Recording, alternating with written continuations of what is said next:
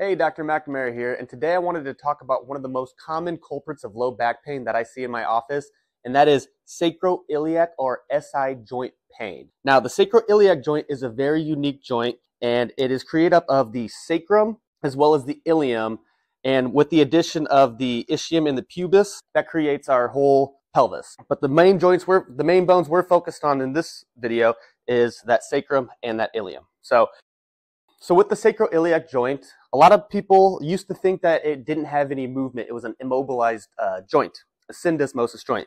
That's not actually true. In fact, research has shown that the sacroiliac joint has on average about 2 to 4 millimeters of translation and then about 2 to 4 degrees of rotation as well.